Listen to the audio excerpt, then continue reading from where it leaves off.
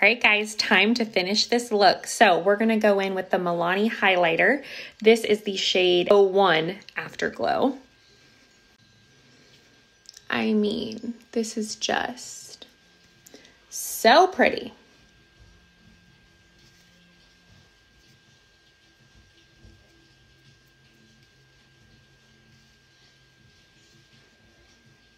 I'm glowing like a donut, y'all, and I love it. All right, guys, now we're going to set everything in with the OG powder, the Charlotte Tilbury Airbrush Flawless Finish Complexion Powder. I'm using the shade Fair Pale. And y'all, this is a must-have. It gives you that perfect matte look and makes your makeup last all day.